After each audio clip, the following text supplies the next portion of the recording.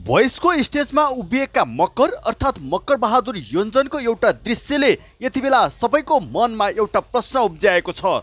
त्यो सँगसँगै मकरलाई किन यति अपमान गरेको होला भन्ने अर्को प्रश्न छ। अनि झिनो आशा लिएर उभिरहेका मकरमाथि नै यति बेला कतिपयले तिमी नगएकै बेस हुन्थ्यो नि भन्ने खालका प्रश्न समेत गर्न थालेका छन्। के साँच्चीकै भोइस अफ नेपाल सिजन 5 मा मकर बहादुर योन्जनको अपमान भएकै हो, या भोइस अफ नेपालसँग उनलाई लगाउने खादा सकिएको थियो, या उनी नियम अनुसार नै मकर बहादुर योन्जनको नामै उच्चारण नगर्ने शर्तमा थिए त?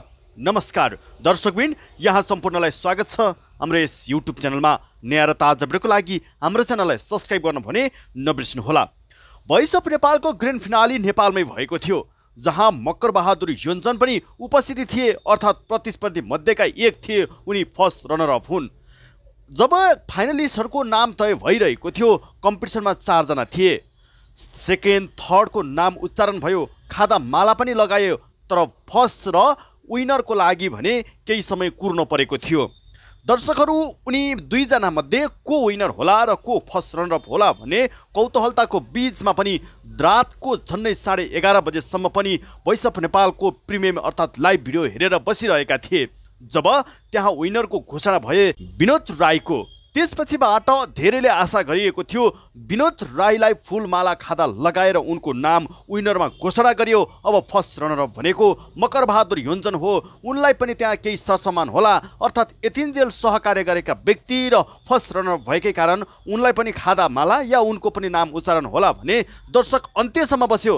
तर कार्यक्रम सकिँदासम्म पनि न उनलाई खादा लगाइयो, न माला लगाइयो, न उनको नामै उच्चारण भयो। यति बेला फर्स्ट रनर अप भएर पनि अभागी रहेछ मकर बहादुर योन्जन भन्दै उनको फ्यान फलोवर्स रुष्ट बनेका छन्। त्यति मात्र होइन, भोइस अफ नेपाल सिजन 5 को त्यो होल टिमले यति बेला उनीसँग माफी माग्नुपर्ने तर्क हराउन थालेको छ। उनलाई साँच्चीकै अपमान गरेको भन्ने खालका एक खालका जमातले घोचफिच गरिरहेको दृश्य सामाजिक सञ्जालमा आउन थालेको छ।